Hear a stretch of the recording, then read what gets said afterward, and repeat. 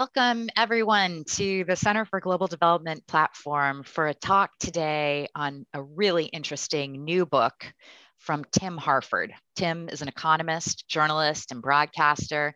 He's written 9 books, including How to Make the World Add Up, Messy, and The Million-Selling Undercover Economist. He's a senior columnist at the Financial Times and the presenter of BBC Radio 4's More or Less, 50 Things That Made the Modern Economy, and a new and exciting project regarding vaccination that we will turn to at the end of this talk. He was recently made an OBE for services to improving economic understanding in the New Year Honors of 2019. We're really pleased to have him here to talk about his new book. We'll kick off with his overview, why he wrote the book, why this issue is important, and then we'll turn to a conversation between Tim and ourselves and my colleague, Senior Fellow Charles Kenny here at CGD. And we'll look forward to your comments below the YouTube stream or on Twitter, #CGD Talks. So without further ado, over to you, Tim. Well, thank you very much.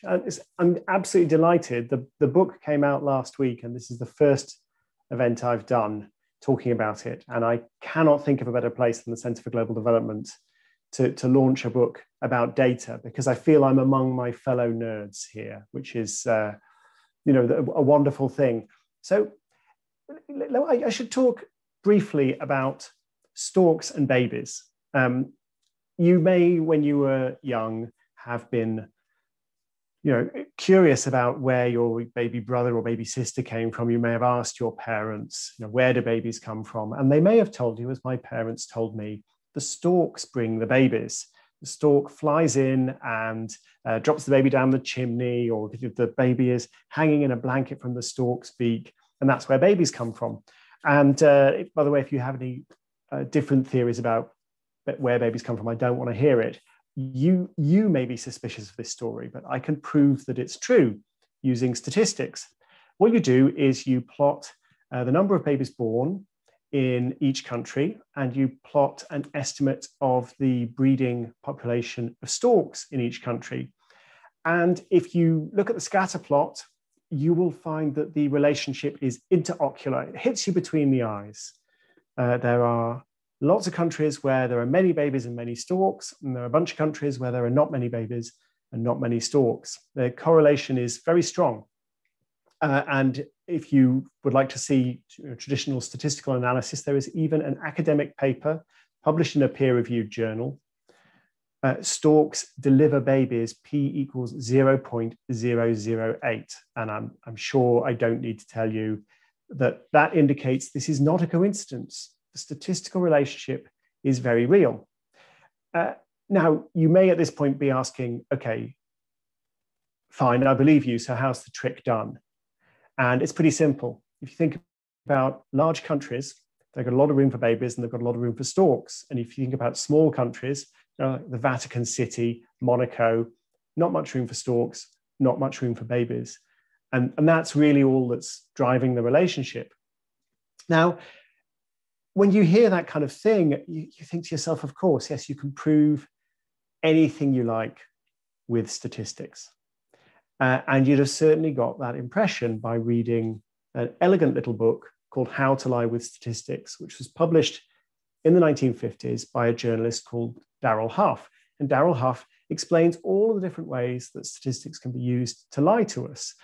He's even got the story about the storks and the babies. And I read this book when I was a teenager. I told you I was a nerd, and I loved it. I learned a lot. It's got cartoons, it's got jokes, it's great. But more recently, I've started to feel uneasy about How to Lie with Statistics, about what that little book really represents. So for the last 15 years, I've been presenting a program on BBC Radio called More or Less, which has occasionally featured luminaries from the Center for Global Development talking about development statistics. And More or Less is a program that talks about numbers and how numbers work and how numbers make sense. But what's made me uneasy is more and more I've come to realize that people think of us as a debunking program.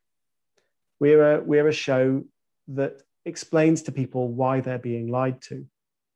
And if that's Tim? true, then Yeah. Tim, I'm sorry to interrupt you, but there's a little box on your recording that says movie recording has been stopped automatically that we believe to be on your side. I'm really sorry, audience, that's okay, for this technical interruption, but I don't want you to have to see a box instead of Tim, who's saying something extremely important. Now, do you know how I get rid of it? That, let's see. Because I've never seen it before. I can see it, but I've never seen it before in my life. Interesting.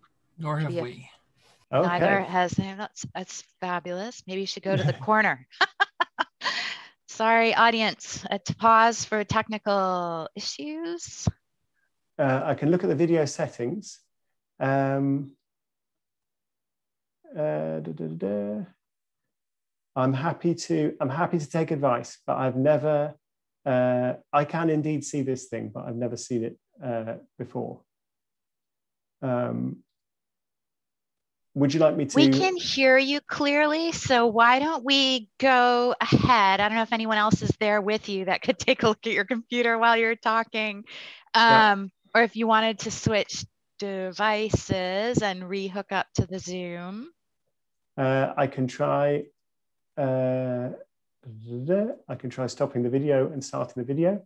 Yeah, that's good. The video, but that doesn't really help. Well, okay. I yes. think leave and rejoin is my suggestion, and just come right back to us. Okay, right. So I'll let Charles and Amanda just play for time. Okay. So let me just say briefly that Tim has a background that stretches back to DC. So I first met him, I think, when he worked at the International Finance Corporation here in Washington. So he has a strong background in development economics. And the other thing that I know about Tim, it's obvious from his books, but when I was first trying to write a book for popular audiences, including stuff on data and statistics called Getting Better, the person I talked to at the World Bank who said, you must try and do this, said, and I have the book proposal to show you. There is no better book proposal writer than Tim Harford. And I was lucky enough to get a copy of his proposal on which I modeled my proposal, which went on to work. But I'm not nearly the success of Tim, but what success there is in terms of book sales is partially thanks to learning from a master of writing. And this book is, of course, no exception. I see Tim is back. I will shut up. I am back, but I think we still have the movie recording problem, don't we? Yeah, we do. But it's beautiful, but really, we're here for your words. Maybe you just turn off your camera if you'd like. Well, or have another device. Yes, we don't have another device. We do. But okay, we can try. If you want to see how the sausage is made, that is an alternative. That's better. Let's do that. Get rid of this beautiful camera. And okay. You were just telling us about, of course, this famous book that we have all read about lying with statistics and how it related to your book. So we'll turn back to you. This is perfect. Thank you. Yes. Okay. Well, thank you very much. I apologize for the sudden retreat to a lo-fi camera. So Darrell Huff's book, published in 1953, just gave this endless impression, I think, of statistics as never being trustworthy. They would never tell you the truth. It was like a stage magician's trick. And Darrell Huff, as the revealer of how the trick was done, would let you in on the secret. But you should never ever take them seriously. You should never ever believe them. And I've realized that we all tend to, as geeks, fall into that trap. It's very easy to explain statistics in terms of what's going wrong, in terms of, a politician said something that's not true, a newspaper made a mistake. When you think about all the great books you may have read about statistics, many of them fall into that category. So there's John Allen Paulos's book, Innumeracy, a mathematician reads the newspaper. There's Ben Goldacre's book, Bad Science. These are great, great books. And yet it's still on this idea of lies, damn lies, and statistics. And what really made me think was the discovery that the same year that Darrell Huff published his book, How to Lie with Statistics, it was the year that two British epidemiologists, Richard Doll and Austin Bradford Hill, provided some of the first compelling evidence that smoking cigarettes will dramatically increase your risk of lung cancer. So you have these two different visions of statistics that at the same moment, one guy saying, it's a joke, it's a trick, and I'll tell you how the trick's done. And these two epidemiologists saying this is life or death stuff. And of course, over the last year, we've really seen that same message driven home. There are a lot of people who are interested in using statistics to win political arguments. There's a lot of doubt, there's a lot of mistrust. I have to say, my own Prime Minister, Boris Johnson, recently went on television to announce that the AstraZeneca vaccine was extremely efficacious. At which point I thought, oh no, I thought the vaccine really worked, but it obviously can't. Boris Johnson says it does. I mean, that's where we've got to trust in statistics. But at the same time, you look around, you realize just how important these statistics are, just how much information they're giving us. And they're showing us things that we can't see in any other way. They're giving us information that we can't access in any other way, and helping us make life or death decisions. The sad thing about Darrell Huff is, in the end, he got sucked into the orbit of the tobacco companies. He was drawn into this idea that they found as their perfect rebuttal to the growing evidence that cigarettes were dangerous. Their perfect rebuttal was to spread doubt, to constantly say, well, you can't believe the statistics, you can't believe the experts. It's terribly complicated. We need to do more research. Experts are divided. And if that sort of thing sounds familiar, well, we've heard the same thing in the time of coronavirus. We've heard, how can you believe the experts? Didn't they tell you that mask wearing was ineffective? Didn't the WHO miscalculate the fatality rate early on? Same attack lines. And of course, those attack lines have been used, for example, in talking about climate change and trying to cast into doubt the science on climate change. And it got so bad that Darrell Huff ended up working on a sequel called How to Lie with Smoking Statistics. Fortunately for his reputation, never published. But when the US Senate held hearings to decide whether to put health warnings on packets of cigarettes, Darrell Huff showed up and assured the senators that they shouldn't take all this epidemiological evidence too seriously. It was just correlations. And he told them the story about storks and babies, that funny little story I began with, and insisted that smoking cigarettes and cancer was pretty much the same as storks and babies. You could find a correlation, but could you really believe it? So that's what this book is really about. It's showing people how statistics can mislead them, sure, but more importantly, is making the claim that statistics are incredibly important. They're a window onto the world. And if we're able to understand our own preconceptions, our own filters and biases, and ask what are actually often quite simple questions, we can get an awful long way to making the world add up. So that's really where I'm coming from with this book. And sorry for the cameras and all the exciting technical distractions. We'll see how we go. No worries. Yeah, so you're asking us not to be skeptics, but to seek the truth, to be detectives on our own. And, of course, it's easy to sow doubt in data. You've given us some good examples, and we in the United States obviously have spent a couple of years really deep in this issue of misinformation and distrust. But on the other hand, there are lots of problems with official statistics in lots of parts of the world. That's something like gross domestic product, where you would think, oh, it's also standardized. It's so clear what's in and out. It's published so regularly. We all understand that when we see it.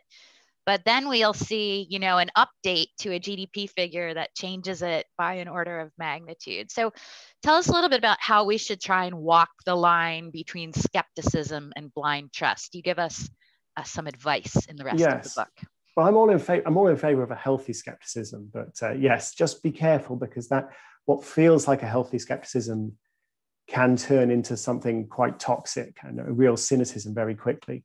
So, I mean, maybe it's best if I try and boil it down to 3 simple pieces of advice. I advocate the 3 C's. So calm, context, curiosity. So calm, I emphasize this in the first chapter of the book. So much of what we see is designed to make us upset or angry or feel vindicated, to make us feel that we're incredibly clever, that we're right and those guys are wrong. Social media thrives on emotional engagement, but traditional headlines have always tried to provoke that emotional reaction. And I actually opened the first chapter of the book with the story about an art forger who manages to fool one of the world's leading experts with quite a bad forgery, because the expert ends up fooling himself. All that expertise misfires, goes into trying to make the case for this absurd forgery, because the expert gets carried away with his own emotions. So the first thing I say is just notice your emotional reaction. The second thing, context, is to start asking, well, what's going on with this statistic? Where did it come from? Is it going up or down? Can I compare it to other statistics? That's not going to solve every problem. It's not going to solve the deep technical problems, but often really quite simple questions, even as simple as what is actually the definition of what's being measured here? I mean, I remember when I first saw a speaker from the Center for Global Development, and it was a debate between Steve Radlett and another speaker who was not from the CGD. I forget her name. And Steve Radlett was just pointing out that depending on what definition you used of foreign aid, you would come to very different conclusions, and very misleading conclusions if you used a non-standard definition of foreign aid. And Steve very carefully explained what the proper definition of foreign aid is and what you would include and exclude. And very often it's not the numbers that are wrong, it's the definitions that we've misunderstood. And the third C is ties into everything else in the book, which is just curiosity. Asking, well, what does this number actually tell us? What don't I know about the world? And what might I want to know about the world?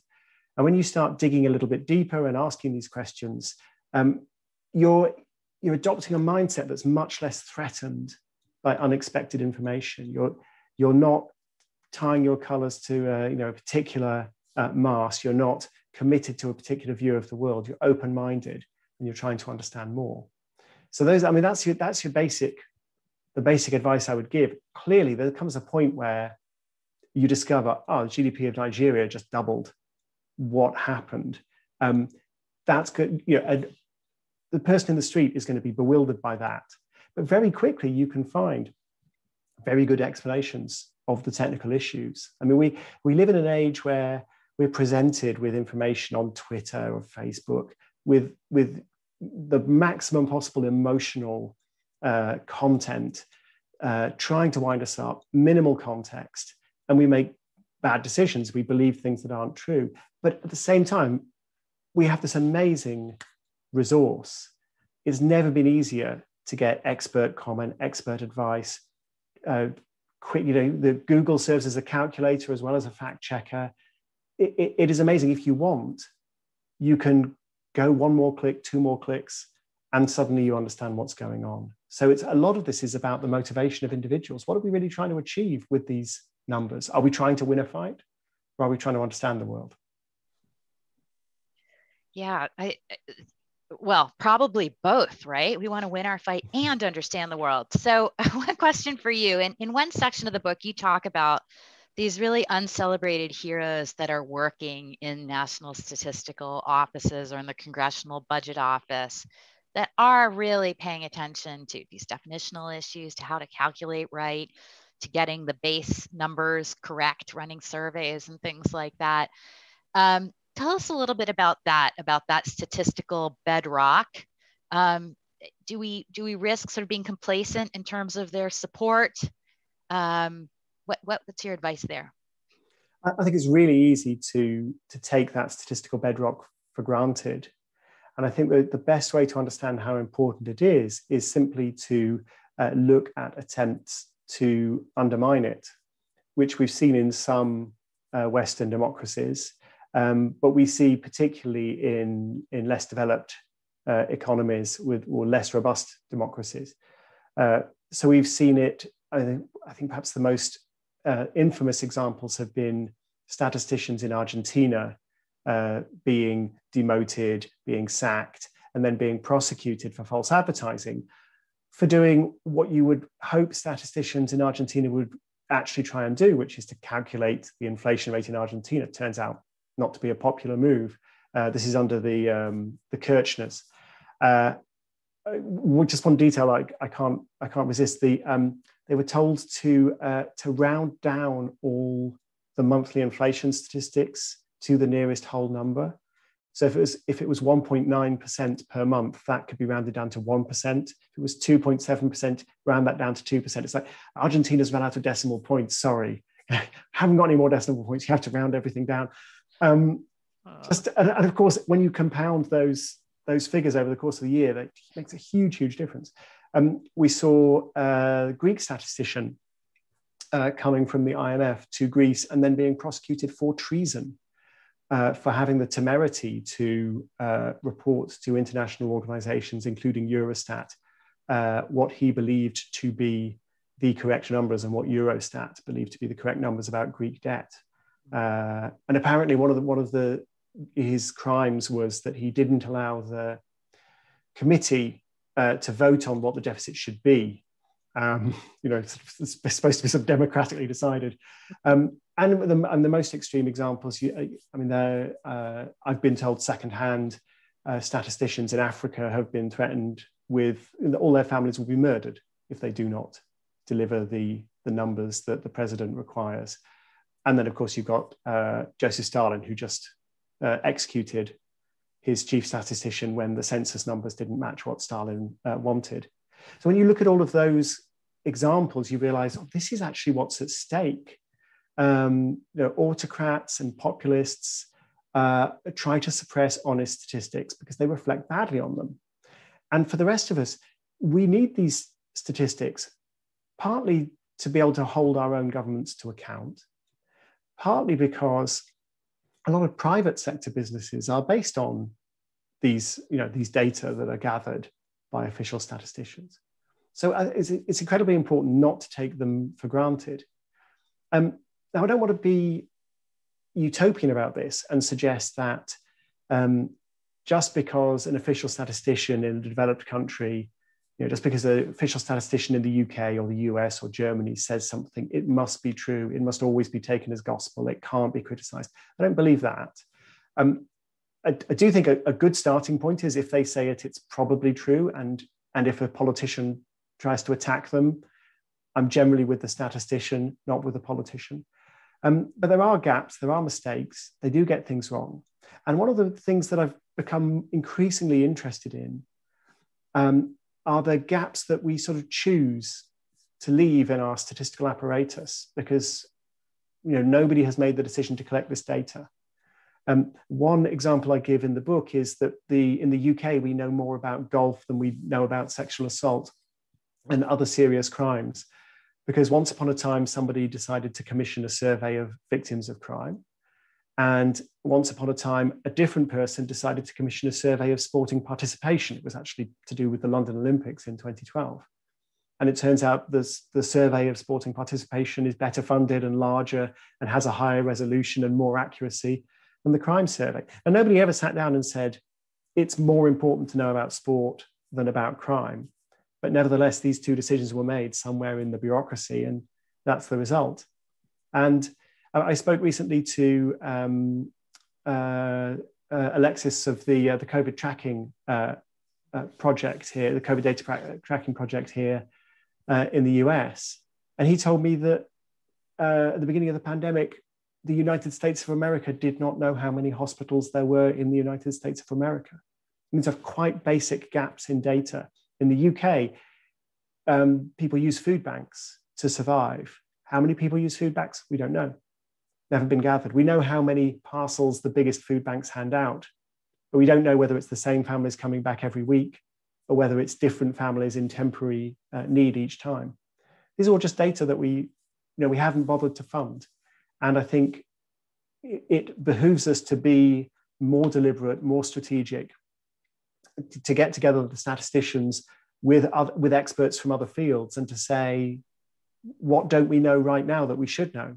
And also, what might we want to know in the future that we don't currently have the capability to gather? So, for example, a biological survey of the population, which is now being done in the UK, maybe it was always, it's an expensive thing to do, take blood samples from thousands of people, but maybe it would always have been a good idea to have that.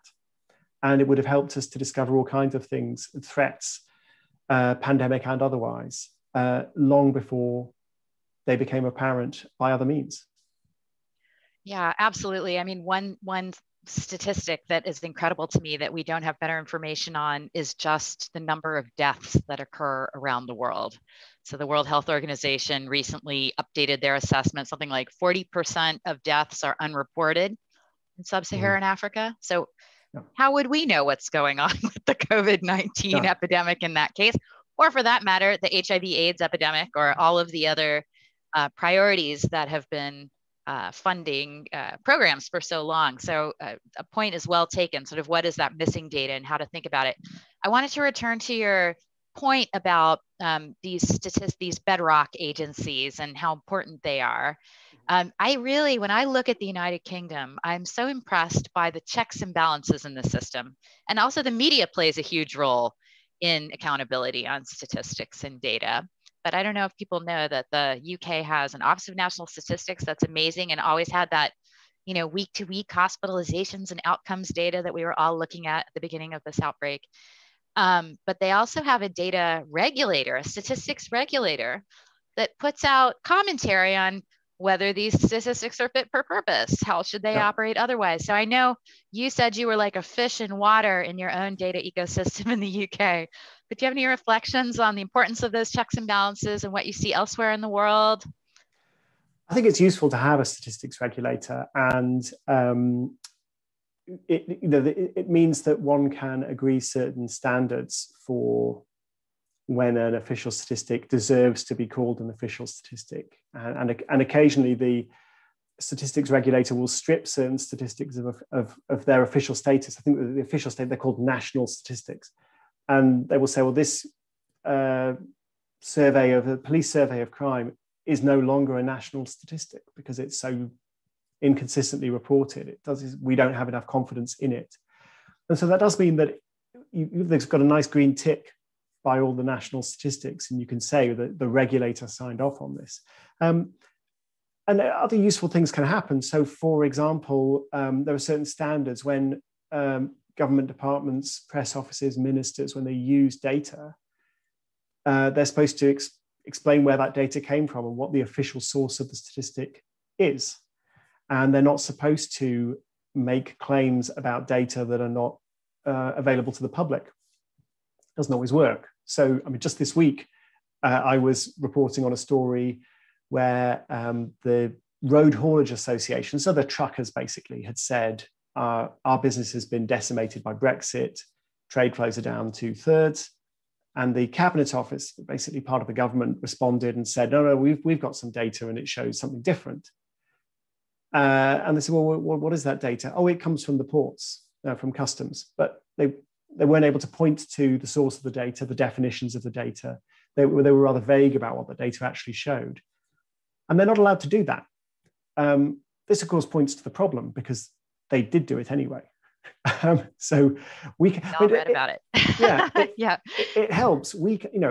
As a journalist, I can say, this is what the government has said. And by the way, in saying that and not supplying their sources, they are defying the standards set out by the National Statistics Regulator. So they still do it, but I think it helps, but it's not a panacea. And if a politician really wants to attack the experts, they can do that. They can do that. And I'm sure you're all familiar with all this conversation of the deep state in the United States. This happens in the UK as well. They don't use those phrases. But if the statisticians go in too hard, the politicians will push back and say, well, they're just being paid by the bureaucrats in Brussels or something. There's always a reason to ignore the experts if you really want to. Sadly. Okay, Charles, what about you? What questions do you have for Tim? I have more, but... Yeah, thanks, Tim. It's a fascinating discussion and a fascinating book. One thing that you talk about a bit and is sort of a hot topic at the moment in CGD is around sort of new sources of data, if you will. And there's a positive side to the story. You know, if you don't believe the GDP statistics for Tanzania, you can go to NASA and ask for their data on how much light there is shining out of Tanzania at the moment, and it, you know, globally it correlates reasonably highly with economic output, and so you can sort of see over the long term is Tanzania probably lying about its GDP statistics. And you know, for a long time that was a game in China, using sort of statistics they did publish in order to try and figure out statistics they didn't publish. And it's, you know, it's great, it allows for checks, but in the case of NASA, they're actually sort of publishing that data, and I guess we apparently trust it.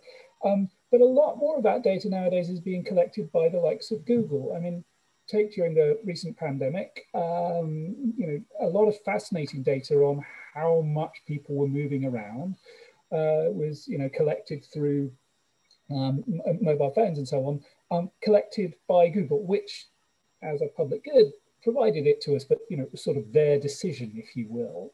And more data nowadays is being held in private hands, and that, you know, raises concerns. Do you want to talk a bit about that?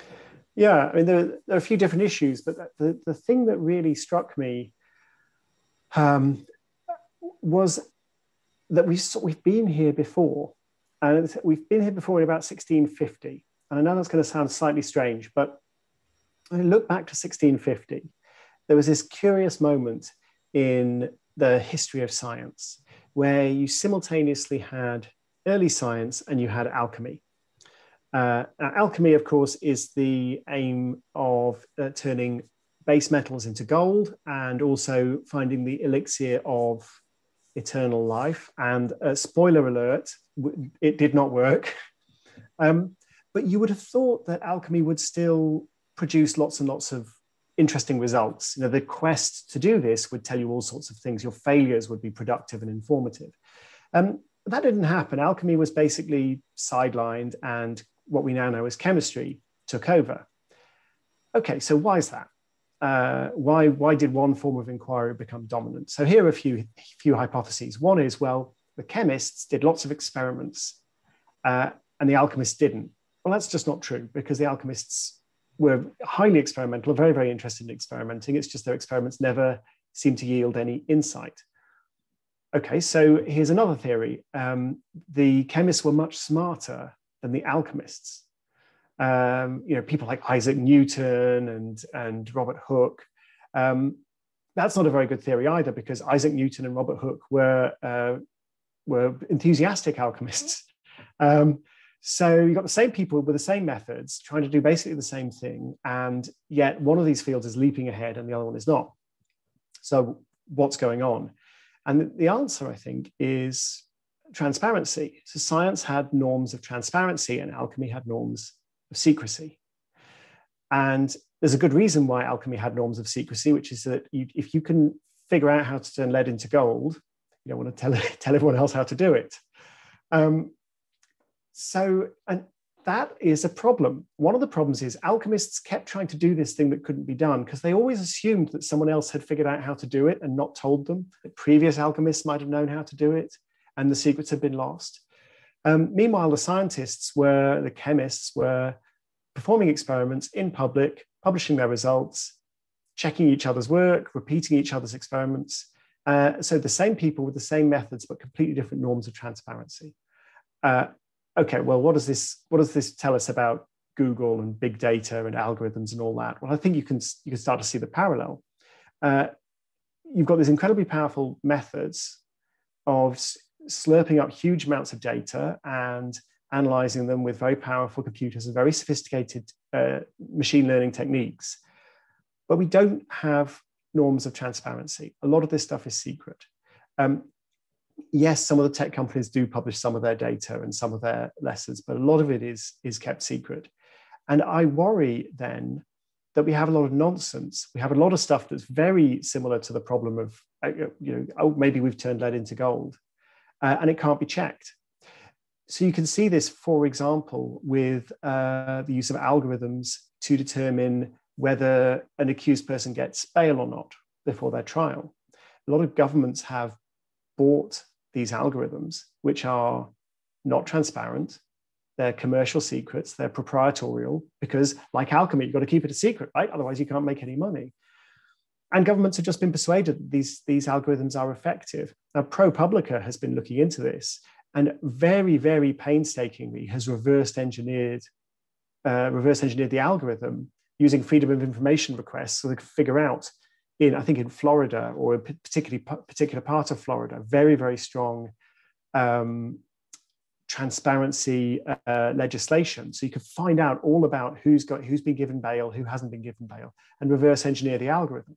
Having then reverse engineered the algorithm, you can then start asking data scientists to say, well, is it any good? And it turns out probably not.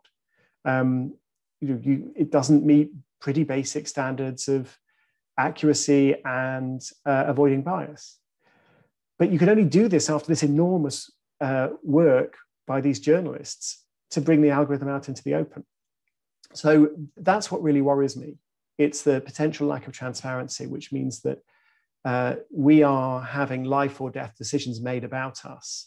And often our governments are making those decisions because they believe the algorithms work. And yet there's no way to test them.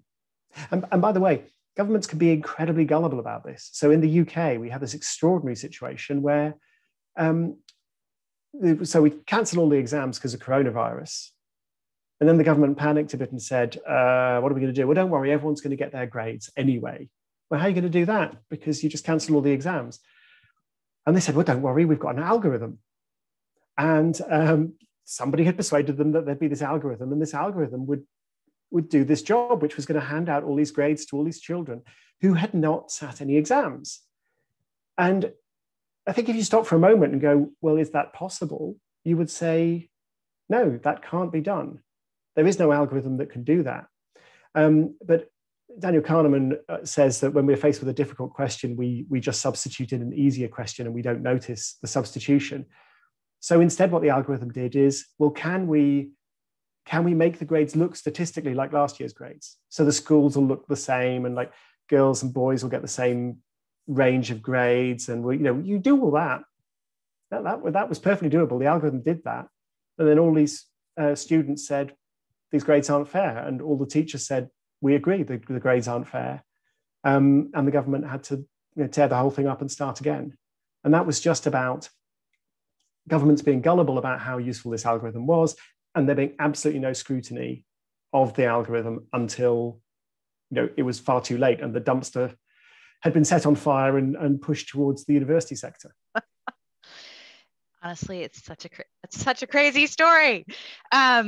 So we have two questions. So let me first from Laura Harnage. She asks, why are experts so reluctant to say that something is probably true, which goes to that story that you tell about the epidemiologists working on tobacco and mortality in your first chapter.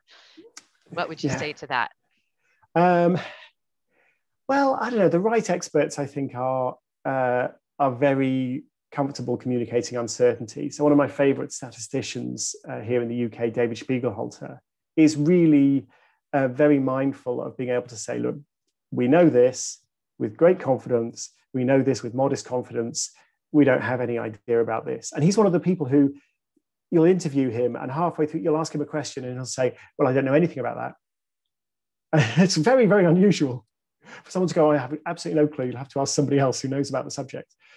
So he's very well calibrated in what is known and what is not known. But I think it's possibly a reluctance to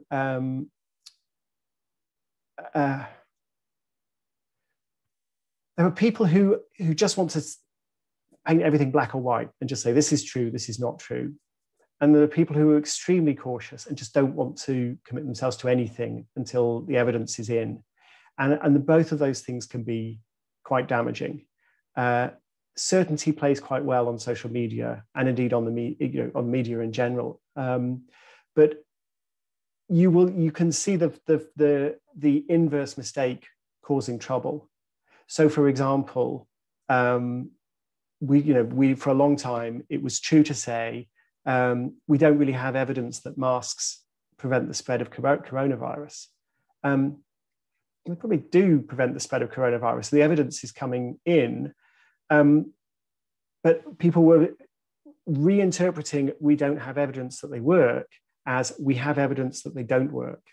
In fact, a researcher sent me a draft script this morning for the radio program that made exactly this mistake, and you had to sort of unpick it and go, no.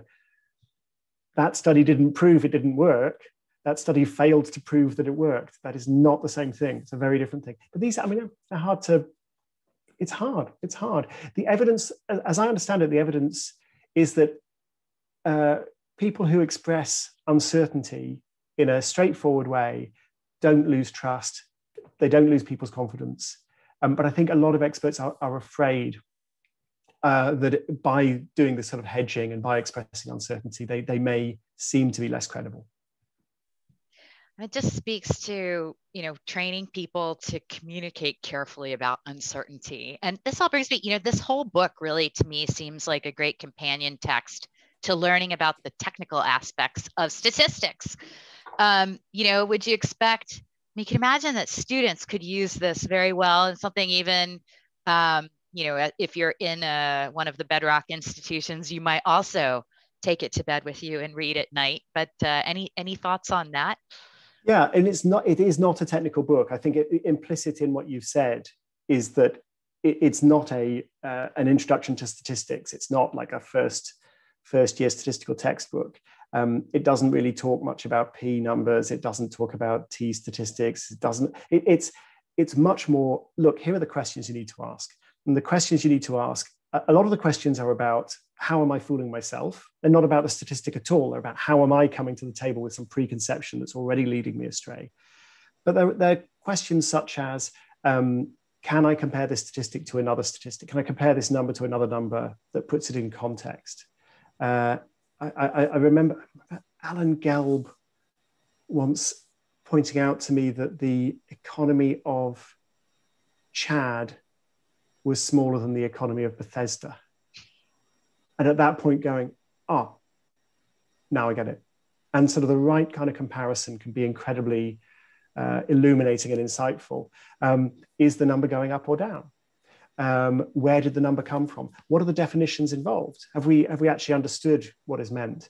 These sorts of questions, they're not hard questions to ask in some ways. They're not technical questions to ask, but they can be difficult to ask because we're simply in a hurry. We want to reach a certain conclusion. We want to sort of doom scroll to the next tweet. We want to convince ourselves we were right all along. I don't need to pay attention to that because that's obviously a lie because it's come from a bad person. And so the questions are hard in that they require some wisdom of us, but I don't think they require a tremendous degree of mathematical sophistication, for example. I think there's an irony there, though, that that's probably where most scientific papers go wrong, right? They get the statistics, the statistical analysis correct, broadly. They read the P numbers in the right way.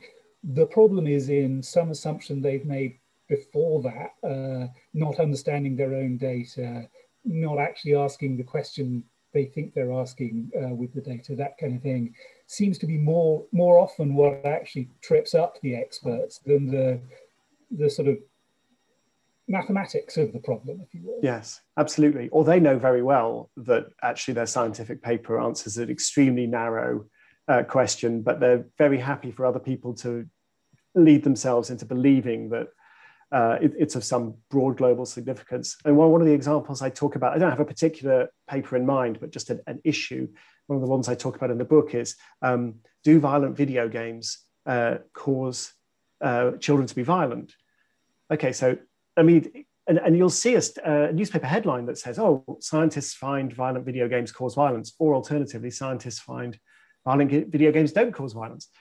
But let me describe a study to you. So here's a study. They brought some people to a psychology lab. They got them to play Pac-Man, which is an incredibly violent game. I mean, Pac-Man eats sentient creatures alive. Goodness me, hard to think of a more violent game than that. They got them to play Pac-Man for 10 minutes, and then they asked them to fill in a questionnaire. And from the questionnaire, they deduced that experience didn't lead them to make more aggressive responses. Okay, so that's one possible study. Here's another study. It's an observational study of teenagers in the wild playing Grand Theft Auto, or whatever it is the game of choice these days.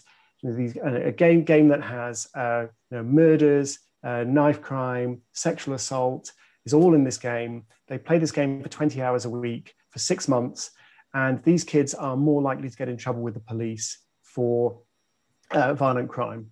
Okay, so those are two possible studies.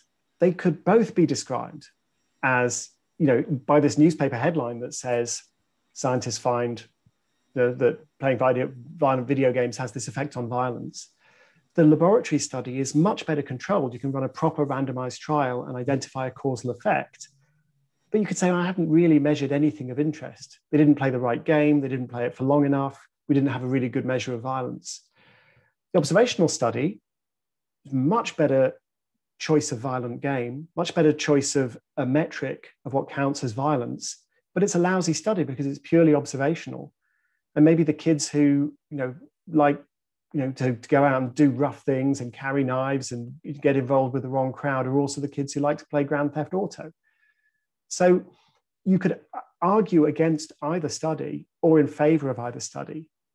My point is, most people will just read the newspaper headline and they will never for 1 second go, what did the scientists actually do? And that, I think, is what makes me sad, that we should be showing more curiosity. We shouldn't just be reading the abstract. We shouldn't just be reading the newspaper headline. We should say, what did they do? How did they measure it? What did they find? If it's worth giving our attention to, it's worth giving enough attention to figure out what actually happened. Well, the good news is that Twitter now has that step where it asks you, do you want to read this article before you retweet this? It's hard. Yeah. I want to ask a question that's also come in from our colleague, Ranil. He asks, how divorce is related to your last point about the different kinds of study designs and what kinds of questions they can answer and can't they answer. But he asks a little bit about what do you think is the relationship between statistics and causality? Of course, you started with a story about correlation is not causation. But Ranil says, I feel that this is an ingredient that explains a lot of how statistics is misused and how good science eventually prevails, because data without a causal mechanism cannot help us change the world. That would probably be, that's a somewhat extreme statement, because I think what you're arguing is just the basic descriptive data takes us a long way in some respects. But obviously, this issue of causality is hugely important in how we interpret what we see. So yes. What do you think? So I agree. Ideally, we want causal data. And ideally, we want to know, if we're trying to change the world, we're trying to make the world a better place, we want to know that the actions that we're taking will have a causal impact. My old boss at the World Bank, Michael Klein, once sort of going through a spectrum of evidence that really stuck with me. And you start with, well, we gave the patient the medicine, we don't know if the patient got better. And then you move to, which is where we are we still are, unfortunately, with certain aid programs. Yeah, we did it, we've got no idea what happened. Then you move up and you go, well, we gave the patient the medicine and the patient got better. Well, that's something. I mean, that really is something. But of course, maybe the patient would have got better anyway. And you sort of move all the way up to, actually right at the bottom, you've got, we don't actually even know whether we gave the patient the medicine. We know, I know I signed the check to pay for the medicine. Or I bought some this stuff. goes all the way down. Yeah. But right at the top is causal. You know, we gave the patient the medicine, and we know that the patient got better because of the medicine, because we ran a randomized trial, or we have some other very, very high quality source of evidence. So that's the ideal. But you're right, Amanda, there's so much to learn about the world that is worth knowing that falls short of the causal standard. And I do emphasize, these are often quite simple questions. Insistence on causality really held up the fight to show that cigarettes cause lung cancer. Because, well, do they cause lung cancer? Because here's the thing. There are people who get lung cancer who've never smoked. And there are quite a lot of people who smoke who don't get lung cancer. So that right now, at least for some conceptions of what causality means, you know, where's the causality there? And very senior statisticians argued for a very long time that the link was completely unproven. Maybe there was genetics that simultaneously exposed you to risk of lung cancer and also tempted you to smoke. I mean, it sounds laughable now, but people like Ronald Fisher, who is the leading statistician of the 20th century, believed this stuff. That's why I would say you don't have to insist on causal data every time. And also, you need to understand your own biases. I think one of the most important things to understand about Fisher is Fisher really liked smoking. And really, he did not want to believe that this habit that he had, it's hard to break, that he loved, got a lot of satisfaction from, that it was actually killing him. And you'll go a long way towards focusing his incredible intelligence and knowledge of statistics to reaching the conclusion that he wanted to reach. So yes, causal data is great. Randomized trials are great, but we're in trouble if we limit ourselves only to that. We've seen, I think, a really interesting instance of this in the debate over the first dose, second dose with these vaccines. So in the UK, we've kind of got it alone in that we've started administering first doses and waiting up to 12 weeks before administering second doses, which means basically hardly anybody's had the second dose yet. Most other countries, including the US, have said, well, we don't have any data about whether that works. Okay, well, that's true. Why don't you have data about why that works? We don't have data. Well, we've got some data with the AstraZeneca vaccine, and the data suggests it's fine. The booster shot works even better after a longer delay. But the Pfizer vaccine is very different kind of vaccine. Why don't we have data on the Pfizer vaccine? And whether the booster shot is fine after 6 weeks or 9 weeks or 12 weeks? Why don't we know how much immunity you get from the first dose after 2 months? Why don't we know whether the booster effect is stronger or weaker if you delay for 2 or 3 months? Well, the simple answer is because nobody ever did the randomized trial, and they didn't do the randomized trial because they were in a hurry, and they were in a hurry for a really good reason, because thousands of people a day were dying. And so when they did the original clinical trial, the phase 3 clinical trial, they said, what is the shortest possible time that a booster shot might work? And they decided it was probably 3 weeks based on experience and some data on antibodies. And they said, we're not going to wait 6 weeks, not going to wait 3 months. We haven't got time. We're going to just wait 3 weeks. Okay. As a policymaker, you don't then have evidence of how effective the second dose is if it's delayed. But you've got no evidence that it doesn't work either. And at that point, you have to start thinking, what do we do? Most countries have said, well, we're just going to stick to what the protocol was decided for the phase 3 trial. That is a decision that potentially is going to lead to a lot of people dying. And we have to be clear about that. If, in fact, the first dose provides pretty good immunity, And if the booster shot works just fine after a 3-month delay or a 4-month delay, you could vaccinate twice as many people right now. And right now is when the vaccines are in short supply. Right now is when you're trying to target the most vulnerable people.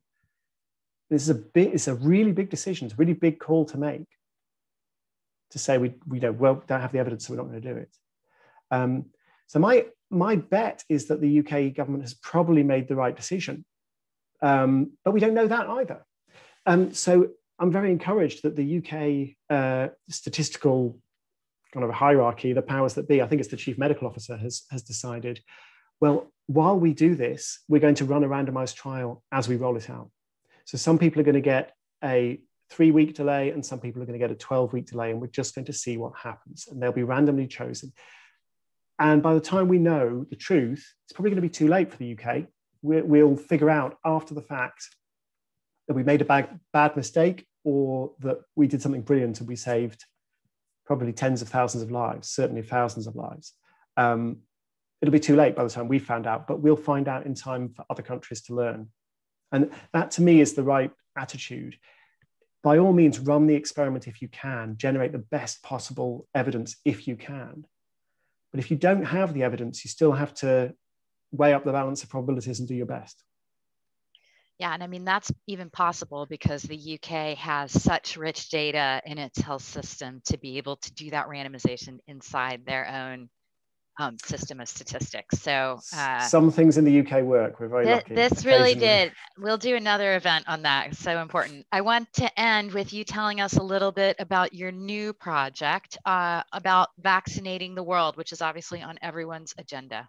Yes. Oh gosh, that makes it sound like my project is that I will personally vaccinate the whole world. Which that sounds good too. Yeah. Call me. So, so yes, once people have read The Data Detective and enjoyed all of the wonderful insights, they might want to subscribe to the How to Vaccinate the World podcast from the BBC.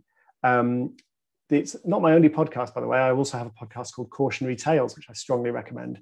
But the How to Vaccinate the World podcast is me interviewing experts about the vaccine rollout. And it's everything from manufacturing to vaccine hesitancy, medical ethics, the supply chains, and these issues like the first dose versus second dose. And we've been doing it pretty much in real time since the beginning of December. So you could go back and listen to these weekly programs and hear the thinking evolve. We also did a couple of special format programs. So I was lucky enough to be able to interview Larry Brilliant and Bill Gates and Anthony Fauci, and they're all very, very interesting people. So I recommend that people check out the podcast. It has been very interesting, really interesting. I've learned such a lot trying to watch everybody scramble to figure out what's going on, why is it happening, how do we do the very best job of this, how do these vaccines work, all the big questions. And fortunately, in many ways, at least a partial good news story. It's going to be a very, very long time before everybody in the world has the doses of the vaccine they need, and it may well be that they need fresh doses every year. But we're off to a pretty decent start. I think we should count our blessings.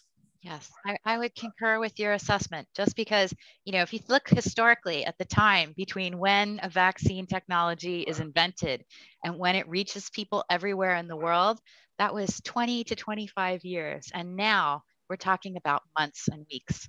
So of course, it's not where it needs to be. But anyhow, it's a really interesting topic, and I'll look forward to hearing the podcast and working more on these issues. But so highly recommend The Data Detective.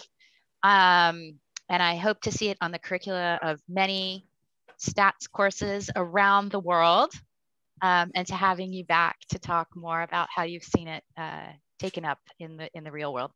So thanks a lot, Tim. Thank you so much. Sorry about the adventures with the camera, but it's been delightful to join you at the Centre for Global Development. Okay, take care. Bye-bye. Bye.